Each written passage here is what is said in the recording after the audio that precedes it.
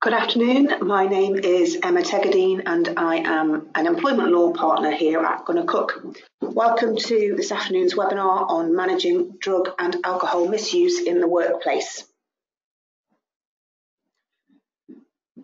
Excessive alcohol consumption and misuse of drugs by staff can be a serious issue for employers.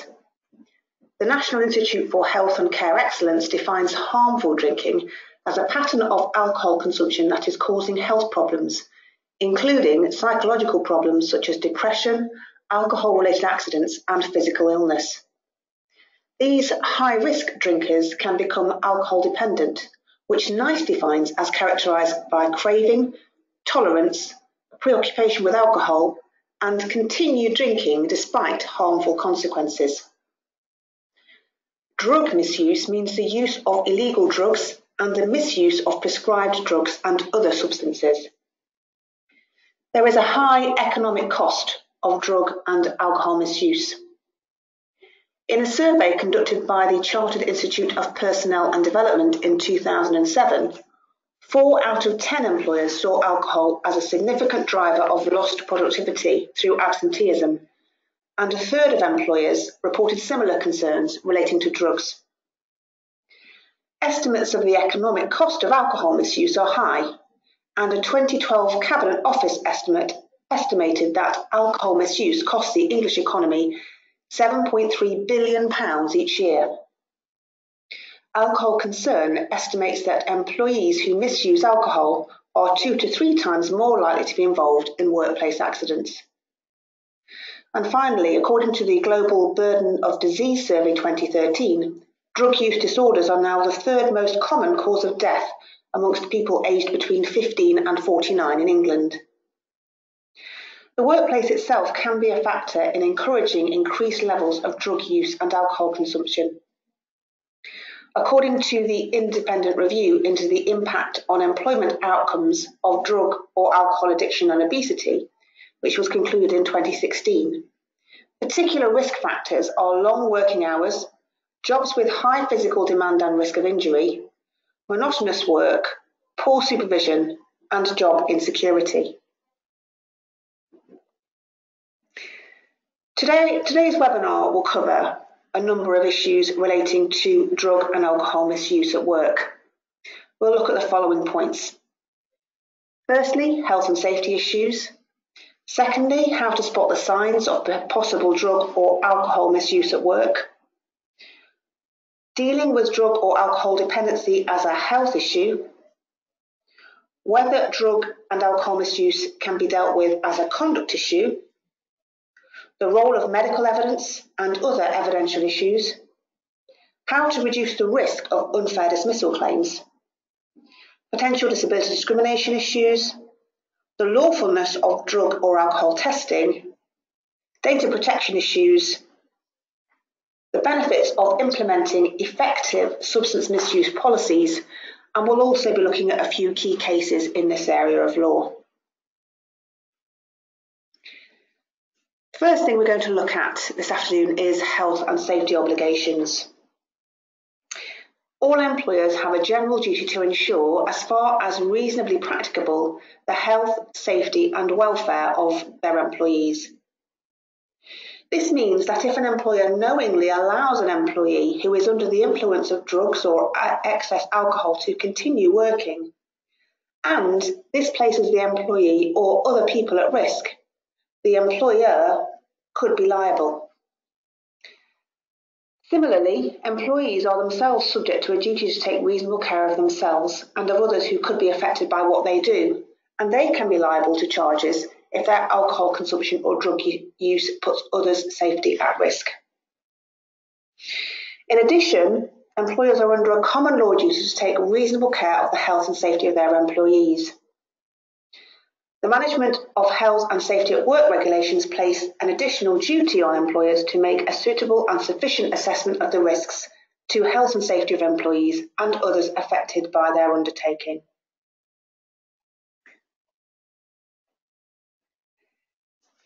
It is an offence to drive a vehicle whilst being under the influence of drugs or while having more than the legal limit of alcohol in your blood. and it is also a criminal offence for certain types of worker to be unfit through drink or drugs while working on railways, trams and certain other forms of transport. The operators for whom those employees work will also be guilty of an offence unless they have shown all due diligence in trying to prevent those offences from being committed. Moving on now to looking for signs of substance misuse.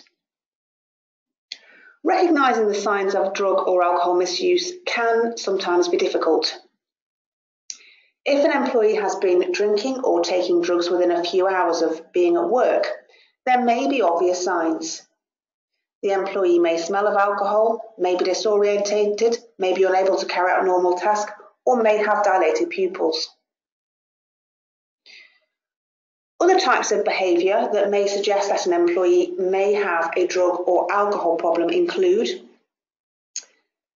short-term frequent absences, erratic performance, reduced productivity, complaints about the employee's work, patterns of depression or fatigue, particularly after the weekend, unusual irritability or depression, sudden mood swings, inappropriate behaviour, deterioration in relationships with colleagues, appearing confused, poor timekeeping, arriving at meetings smelling of alcohol, lack of discipline, missing business appointments, neglecting their appearance, taking unnecessary risks, dishonesty or theft, drinking alcohol alone or at lunchtimes, and being involved in accidents or near misses at work.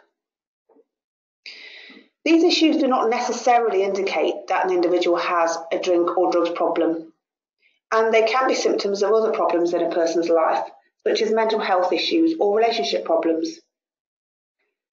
So what should an employer do if there are obvious signs that an employee may be under the influence of alcohol or drugs at work? If there are very obvious signs that an employee is under the influence of alcohol or drugs at work, the employer should take immediate action to stop the employee putting themselves, their colleagues, and members of the public at risk. This will usually involve sending the employee home for the rest of the day while the matter is investigated. Let's move on to look now at unfair dismissal issues. So, employees who have been employed for 2 years or more with an employer have the right not to be unfairly dismissed. There are only 5 potentially fair reasons for dismissal in relation to unfair dismissal, and they are conduct, capability, redundancy, illegality, or some other substantial reason of a kind as to justify the dismissal. If an employer has a potentially fair reason for dismissal, the question as to whether a dismissal is fair or unfair will be considered having regard to whether in the circumstances, including the size and administrative resources of the undertaking, the employer acted reasonably or unreasonably in treating it as a sufficient reason for dismissing the employee, and the equity and substantial merits of the case. Being under the influence of alcohol or drugs at work may be a capability, i.e. health issue, or a conduct issue. So there are 2 different potentially fair reasons for dismissing somebody in connection with substance misuse at work, and they are capability and conduct. If an employer suspects that an employee's behaviour or performance is being affected by the misuse of drugs or alcohol, one of the first things the employer should do is identify whether the issue is a conduct or a capability issue, and then modify its approach accordingly. Whether substance misuse should be dealt with as a health or conduct issue will depend upon the particular circumstances, the nature of the employee's work, and whether potential harm to the employee and others is an issue. What course of action the employer decides to take may also depend on whether the employee appears to be consuming excessive amounts of drugs or alcohol for recreational purposes, or whether he appears to be dependent on drugs or alcohol. In cases where there seems to be an addiction issue, the employee may be encouraged to get treatment with a view to returning to work. This type of situation can be distinguished from one-off incidents caused by drug or alcohol misuse, which are more likely to be dealt with as a disciplinary issue.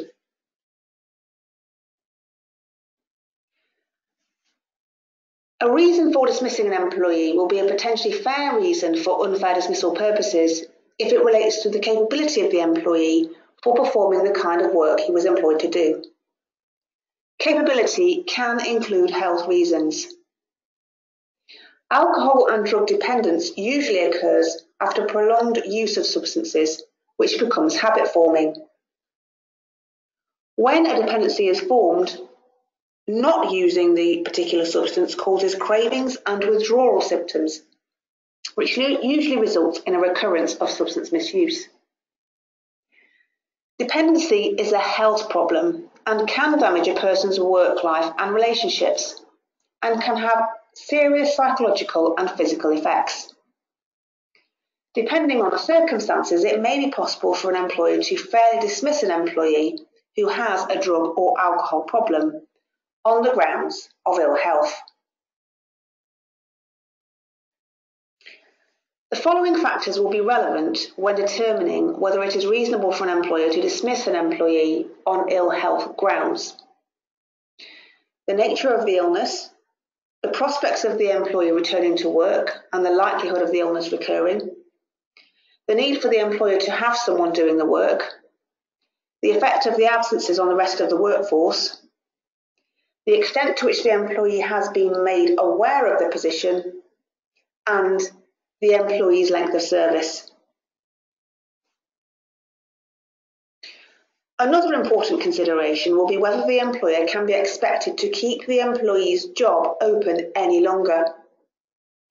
The following factors may be relevant in deciding how long the employer can be expected to wait: the availability and cost of temporary cover, the fact that the employee has exhausted his sick pay, the administrative costs that may be incurred by keeping the employee on the books, and the size of the organisation. In order to ensure that any dismissal is fair, the employer will need to show that it followed a fair procedure before dismissing the employee. In a leading case in this area, the Employment Appeal Tribunal stated that unless there are wholly exceptional circumstances before an employee is dismissed on the grounds of ill health, it is necessary that he should be consulted and the matter discussed with him, and that one way or another, steps are taken by the employer to discover the true medical position. If an employee approaches the employer and discloses that he is dependent on drugs or alcohol, he should usually be encouraged to seek help and treatment. If the employee has not approached his employer, but his behaviour or appearance suggests that he may be suffering from an addiction, the employer may wish to raise the issue with the employee with a view to referring him for treatment. Approaching a member of staff about a suspected drug or alcohol problem can be daunting. However, the sooner the issue is identified and addressed, the lower the risk is of harm being caused to the employee or others, and the sooner the employee can be referred for treatment.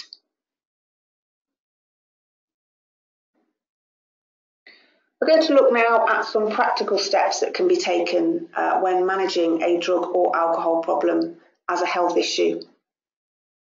The following practical steps may make the process of identifying a drug or alcohol problem and addressing it with the employee easier. Train managers to recognise the signs and symptoms of addiction. Intervene as early as possible to maximise the prospects of any addiction being treated successfully. Arrange for the employee to be interviewed about the issues in private. Concentrate on the issues relating to poor performance or conduct that have been identified. Present the employee with the facts rather than simply suggesting they are drinking excessively or taking drugs. For example, Explain that a customer has complained that the employee smells of alcohol and the circumstances in which the complaint was made. Ask the employee about the reasons for the poor performance and question whether it could be due to a health problem, without specifically mentioning drugs or alcohol initially. Make the employee aware of the effects his alcohol misuse or drug misuse is having on his colleagues and the organisation as a whole. If appropriate, discuss the employer's substance misuse policy and any help that is available for the employee, either inside or outside the organisation. Consider obtaining a medical report on the employee's state of health and fitness for work. Offer information and professional help. Provide the contact details of different professional organisations or rehabilitation clinics that can provide treatment.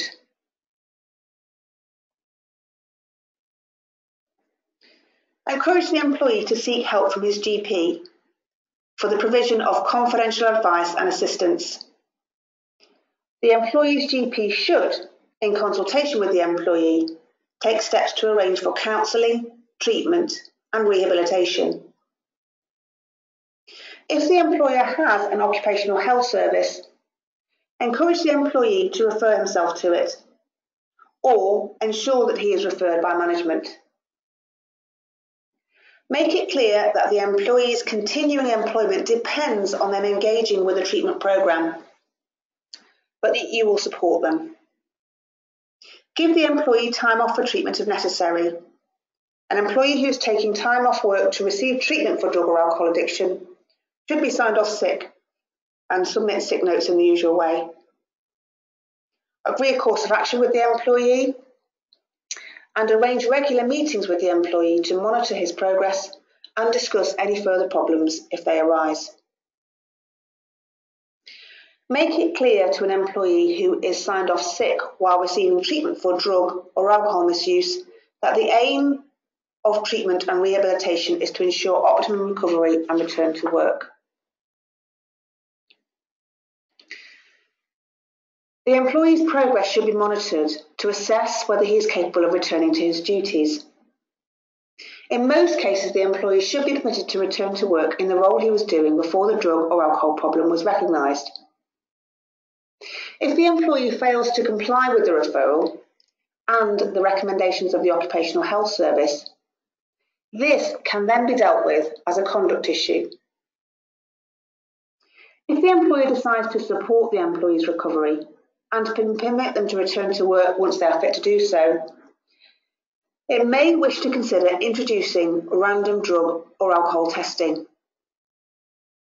It is common for employees to relapse after treatment for drug or alcohol addiction, and employers should be aware that this may happen. The circumstances of the relapse and the individual's response to it are likely to influence the way the employer responds.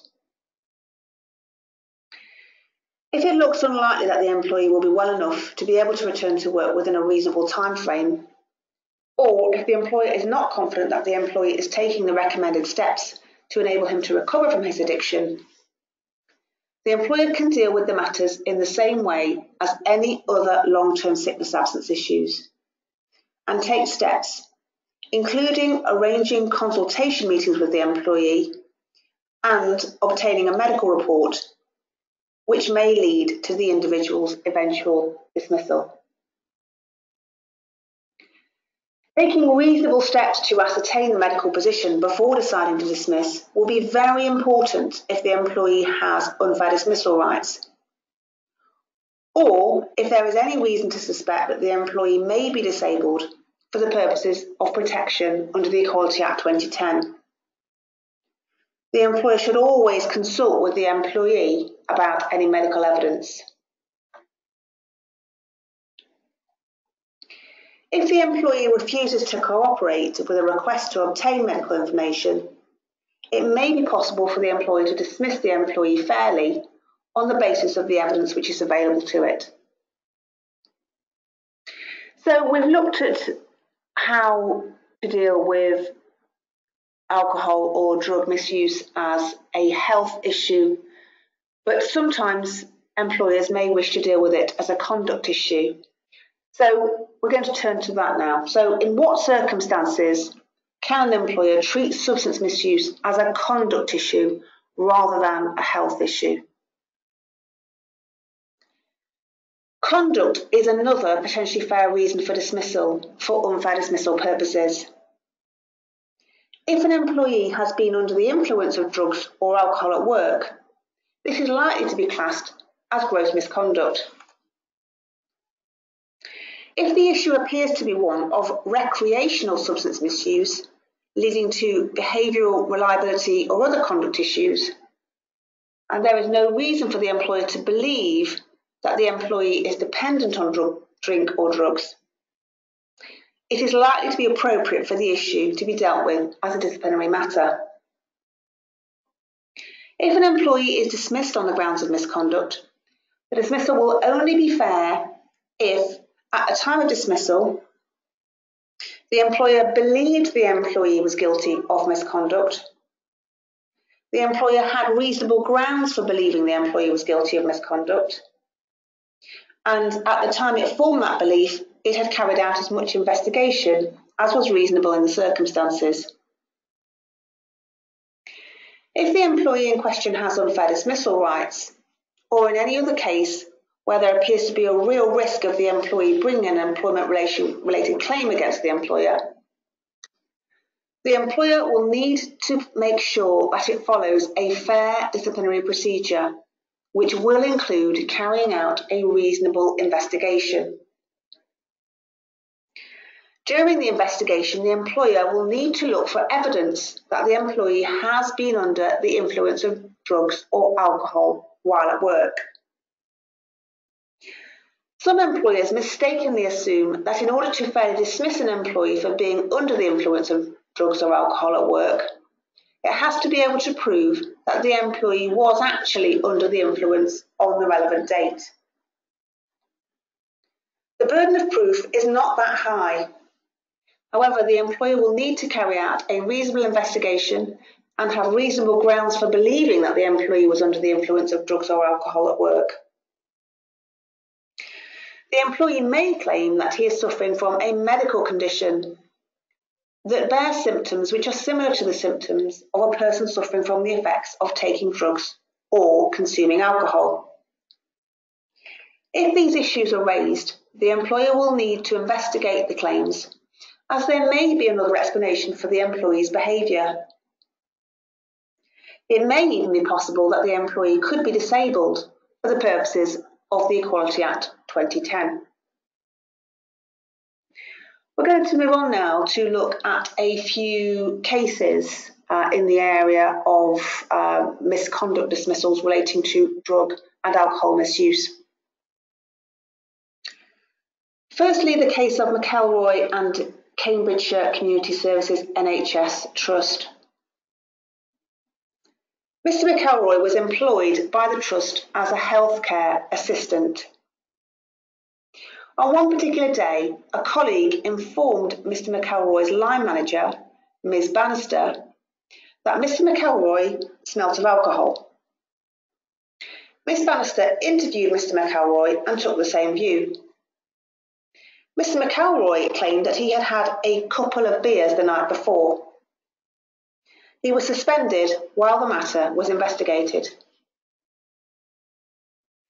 Being unfit for duty through the effects of alcohol was deemed to be gross misconduct under the Trust disciplinary policy. The Trust substance misuse policy defined being unfit for duty as meaning the employee was incapable of functioning effectively at work. The substance misuse policy did not prohibit the consumption of alcohol shortly before attending work, but it did recommend that employees avoided doing so. During the investigation, Mr McElroy denied coming to work drunk and suggested that people had been smelling his aftershave. The investigation found that managers had expressed concern about smelling alcohol on Mr McElroy on a number of previous occasions. However, nobody had had concerns about his behaviour or thought that he had been acting as if he was drunk. Patients seemed to like him and there had been no other negative reports about him. An occupational health report suggested that Mr. McElroy was fit to return to work, and that any future concerns should be dealt with under the Trust's substance misuse policy and involve referring Mr. McElroy to occupational health. By this time, Mr. McElroy had been admitted to hospital with esophagitis, a condition which can be associated with excessive alcohol consumption. Mr. McElroy was asked to attend a further appointment with occupational health. However, he refused to do so. Mr. McElroy was dismissed for reporting to work under the influence of alcohol and failing to attend a further occupational health meeting. When his appeal against dismissal was unsuccessful, he issued an unfair dismissal claim. The Employment Tribunal held that Mr. McElroy had been unfairly dismissed for the following reasons. A reasonable employer would not, in the absence of evidence that Mr. McElroy had been incapable of functioning effectively at work, have concluded that Mr. McElroy was unfit for duty, as defined by the Trust's own policies, and would not have treated smelling of alcohol as amounting to gross misconduct. The reasons for dismissal included Mr. McElroy's failure to attend an occupational health appointment. However, this complaint had not been put to Mr. McElroy before the disciplinary hearing, and the Trust substance misuse policy stated that a refusal to participate in an occupational health referral would not, in itself, be a ground for disciplinary action. This very useful case emphasises the importance of drafting appropriate disciplinary and substance misuse policies and of adhering to those policies when dealing with drug and alcohol issues. It also demonstrates the importance of dealing with drug and alcohol issues at the earliest opportunity. If Mr. McElroy's line manager had confronted him at an earlier stage about the fact that he smelt of alcohol and warned him that this was unacceptable, it may have been easier for the Trust to show that his eventual dismissal was fair.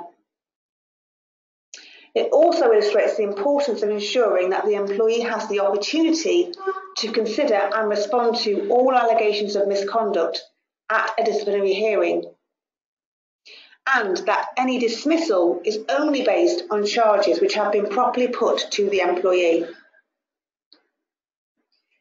Even if a dismissal on conduct grounds is found to be unfair, it is worth bearing in mind that it is possible that the employee may have contributed to his own dismissal by being under the influence of drugs or alcohol at work, and this can sometimes result in compensation being substantially reduced. Turning now to another case in this area, Sinclair and Wandsworth Council.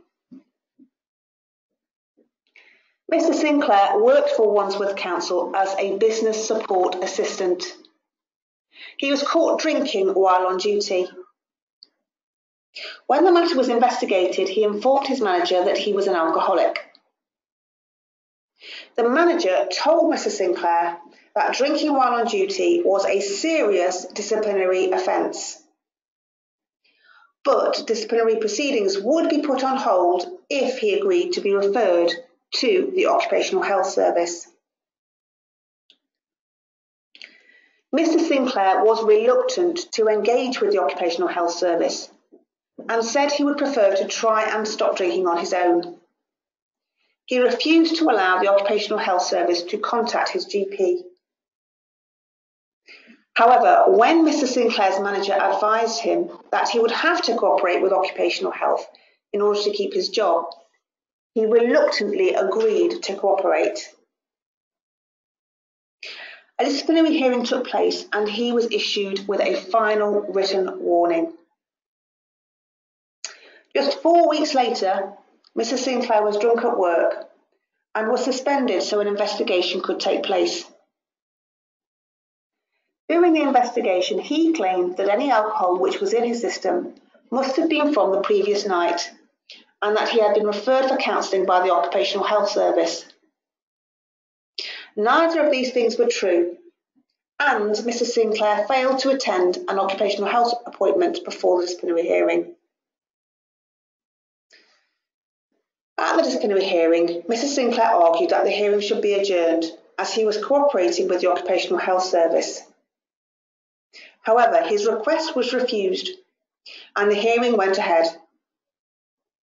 He was found to have been unfit to work through alcohol and, taking into account his previous warning, he was dismissed.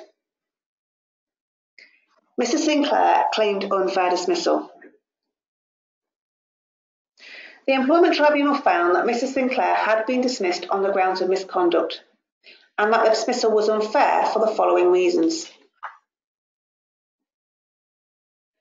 The employer had not given a copy of its alcohol policy to Mr. Sinclair until the day before the disciplinary hearing and had never given it to the individuals who were responsible for supervising him, despite the fact that the terms of the policy required it to be circulated to all staff. In addition, the employer had not made it clear to Mr. Sinclair exactly what he needed to do in terms of actively seeking treatment for his alcoholism to avoid disciplinary action. This led Mr. Sinclair to believe that he was doing all that was expected of him. The tribunal reduced Mr. Sinclair's compensation on the basis that he wouldn't have actively engaged in treatment for his alcoholism and would have been dismissed in any event 4 weeks later. In addition, his compensatory award was reduced on the basis that he contributed towards his dismissal. The main issue for the employer in this case was the fact that it had not followed its own drug and alcohol policy and had not provided a copy of the policy to either the employee or the employee supervisors. The policy required the employer to give alcoholic employees the chance to keep their jobs by pursuing a course of treatment under the supervision of the employer's occupational health service. However, the employer had not made it sufficiently clear to Mr. Sinclair exactly what he was required to do and had not made it clear that he would be dismissed if he did not actively pursue treatment. The Employment Appeal Tribunal's decision in this case also reinforces the possibility that even if an employer gets a dismissal relating to drug or alcohol misuse wrong procedurally, there may be arguments that can be used to minimise the amount of any compensation which is awarded to the employee.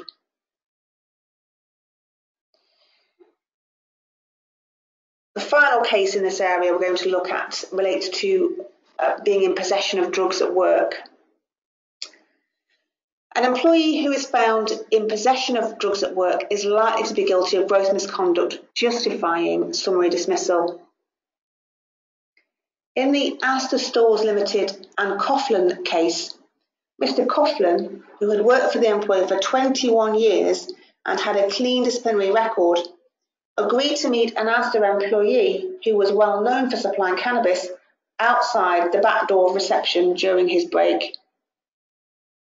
He received an 1/8 of an ounce of cannabis wrapped in polythene bag, which he put in his staff locker. The smell of cannabis was noticed, his locker was searched, and when the cannabis was discovered, he was dismissed for gross misconduct. The Employment Appeal Tribunal held that the dismissal was fair. A fair procedure had been followed, and dismissal for a single act of gross misconduct involving the acquisition and possession of unlawful drugs on Asda's premises was within the range of reasonable responses. Turning now to the issue of disability discrimination. The Equality Act 2010 prohibits discrimination in employment in respect of the protected characteristic of disability. A person who wishes to bring a disability discrimination claim must show that he has a disability for the purposes of the Act.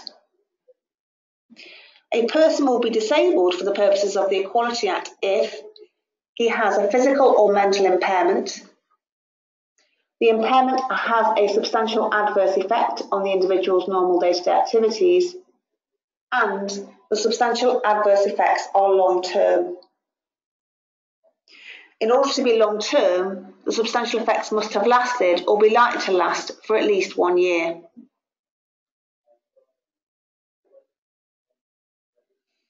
Addiction to alcohol, nicotine, or any other substance is expressly stated in the legislation not to be an impairment for the purposes of disability discrimination.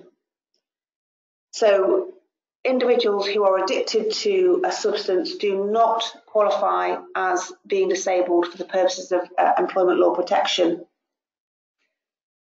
Addiction for this purpose includes a dependency. However, it is very important to recognise that this exclusion does not apply if the addiction is the result of the administration of medically prescribed drugs or other medical treatment. So, although drug and alcohol addiction is expressly excluded from protection under the Equality Act 2010, other impairments which are caused by a drug or alcohol addiction may amount to protected disabilities. So, addiction which is caused by the administration of medically prescribed drugs, that can amount to a disability. And also, if there are other impairments which are caused by a drug or alcohol addiction, those other impairments may themselves qualify as a disability. The Employment Appeal Tribunal has confirmed that depression, which was caused by alcohol abuse, is not prevented from being a disability merely because addiction to alcohol is excluded from being an impairment. It is also possible that an employee may be suffering from drug or alcohol addiction that has arisen as a result of a condition which amounts to a disability. If an employer knows or has reasonable grounds to believe that an employee is suffering from long-term impairments other than an addiction itself, it should investigate and make reasonable adjustments for the employee if it transpires that the employee has or is likely to have a disability. There is no qualifying period of service requirement for a disability discrimination claim, and compensation for disability discrimination is unlimited. This means that an employer who is dealing with an employee who has a drug or alcohol problem should give careful consideration to the possibility that there may be other related health issues which give the employee protection as a disabled person. This possibility should be considered when discussing drug or alcohol issues with the employee, investigating conduct or performance issues, and when obtaining medical advice. I'd like to look now at substance misuse policies. Not every employer needs to have a standalone policy on substance misuse, and there is certainly no specific legal obligation to have one.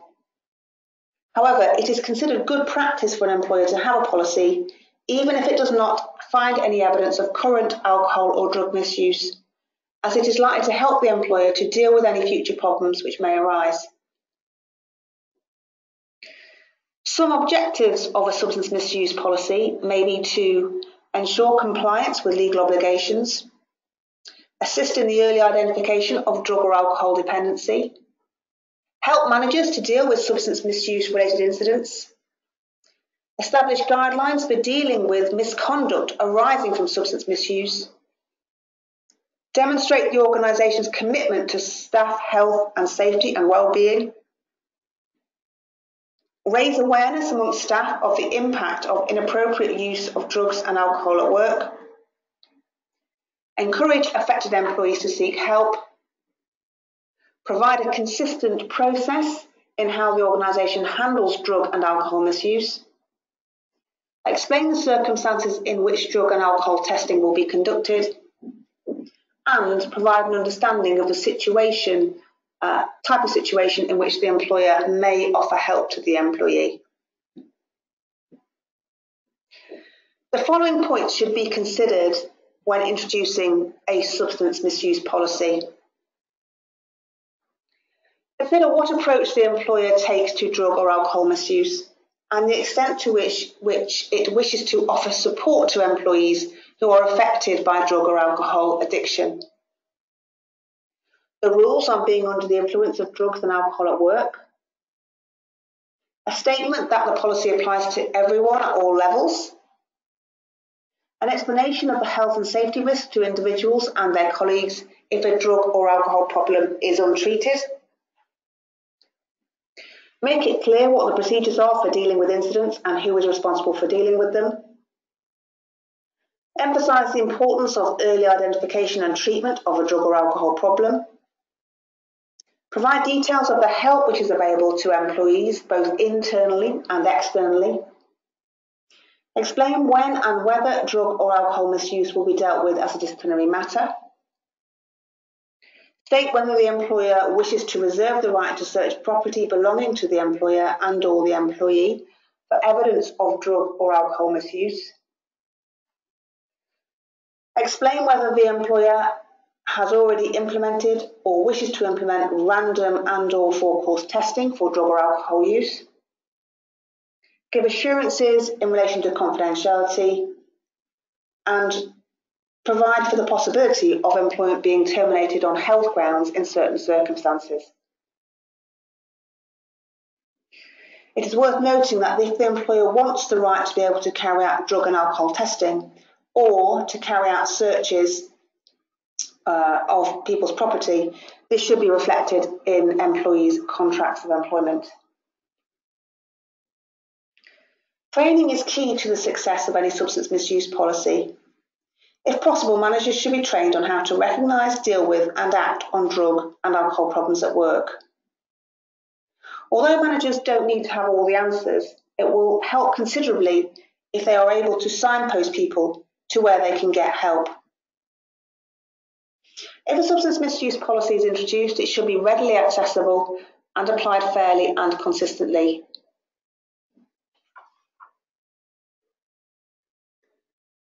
Turning now to the issue of drug and alcohol testing. If an employer wants to carry out drug and alcohol tests, the employee's contract should include a provision which states that they may be required to consent to drug and alcohol testing. Although an employee cannot be forced to undergo testing, a refusal to consent to testing where there is a clause in the contract requiring him to consent is likely to amount to a refusal to obey a lawful order. As long as an employer's request for an employee to submit to a test is reasonable and proportionate in the circumstances, a refusal to be tested may amount to gross misconduct. Whether a refusal to undergo testing will amount to misconduct will depend on all the circumstances, including the reasons why the employer introduced the testing, the means used to undertake the testing, what information has been given to staff about it, the particular reasons why the employee is being asked to undergo testing, and any particular reasons they may have for refusing. The employer will need to give careful consideration to any issues which are raised by employees about the results of any drug or alcohol tests. I will turn now to look at a couple of cases on that issue. Firstly, in the case of First Bristol Limited and Bales, Mr. Bales was employed as a bus driver for 21 years and had a clean disciplinary record. He was dismissed for failing a drugs test. Mr. Bales appealed against the dismissal. He raised the following issues. He was taking antibiotics and questioned whether this could have produced a false positive. He had been handling banknotes which are known to be contaminated by cocaine and eaten his sandwiches and may have unknowingly consumed cocaine. And also, he obtained a hair strand test at considerable expense which showed no cocaine use for a 90-day period.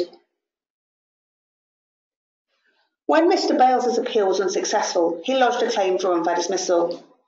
His claim was successful and the decision was appealed by the employer. The Employment Appeal Tribunal sent the case back to the judge who had heard the original claim for it to be reconsidered, and noted that the judge was entitled to take the following factors into account: the initial disbelief that Mr. Bales had taken cocaine, such that he was not suspended, Mr. Bales's very long service, and the fact that Mr. Bales had obtained a hair strand test at considerable expense, which showed that he was not a regular cocaine user, which would have been a waste of money if he knew that he had taken cocaine.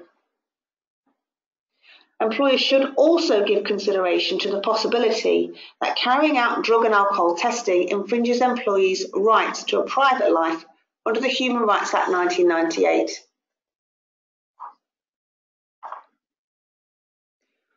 Random drug and alcohol testing of employees involves testing employees for drugs and alcohol that may have been consumed outside working hours, but which are still in the employee's system when they are at work.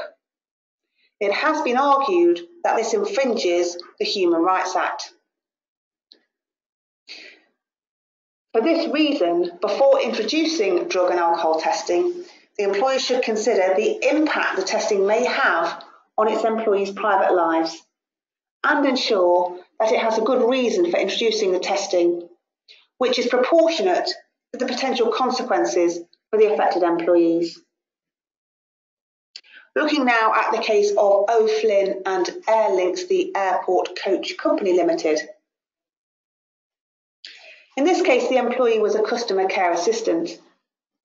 His duties included manoeuvring vehicles and serving hot food.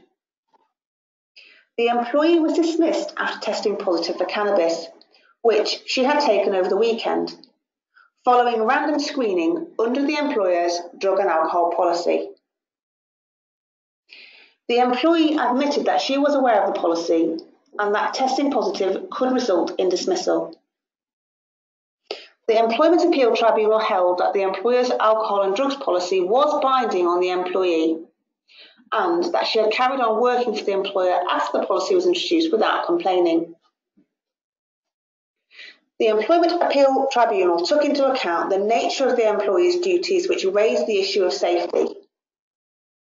In the circumstances, random testing was proportionate, and the dismissal was within the range of reasonable responses and fair.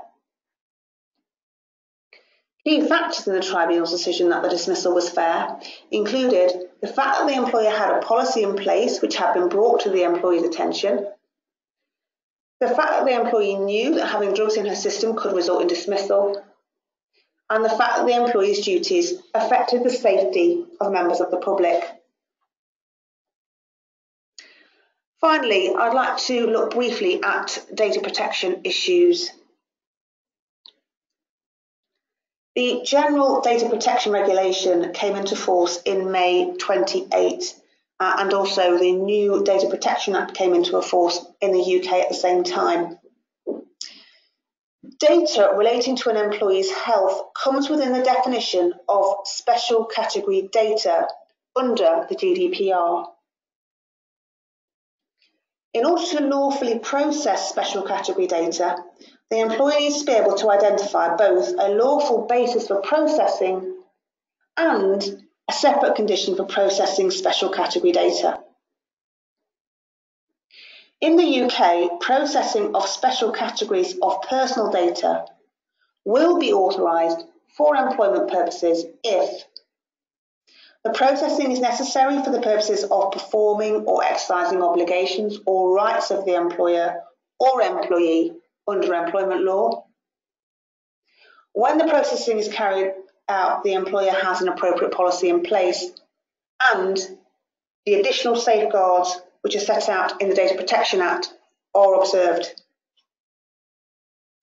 An employer's rights and obligations which require processing of special categories of personal data may include ensuring the health, safety and welfare at work of workers and ensuring a safe working environment.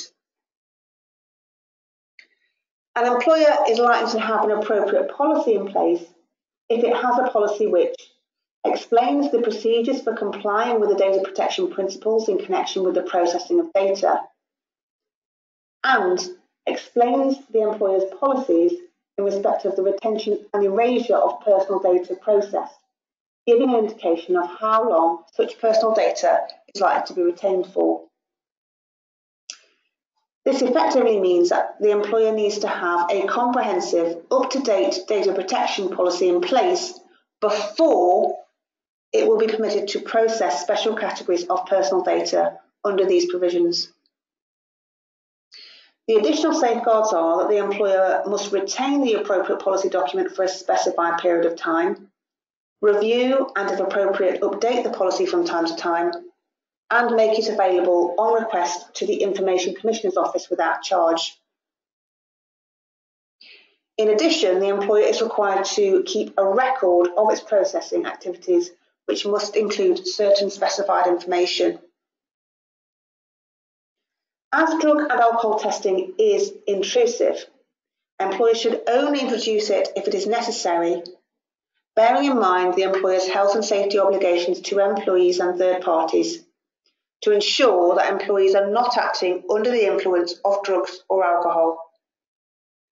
It is likely to be lawful to spot test employees for drugs and alcohol as long as the employer has a good, up-to-date drug and alcohol policy and there is a justification for it in the circumstances.